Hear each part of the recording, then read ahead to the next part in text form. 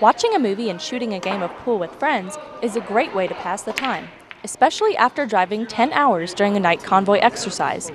The McGregor Range Base Camp gives soldiers of the 142nd Combat Sustainment Support Battalion a place not only to train, but somewhere to unwind after a hard day.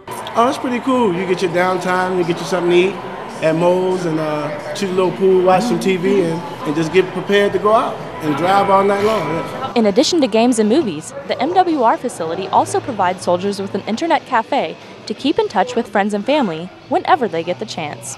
Well, not a lot of downtime because there's been like up, down, mission. If you're not mission, sleeping or prepping for mission. Yeah, I've been in a few times, used the internet, went to the shop it down here. So. Soldiers of the 142nd have trained hard for an upcoming deployment, and thanks to MWR can recharge to train another day.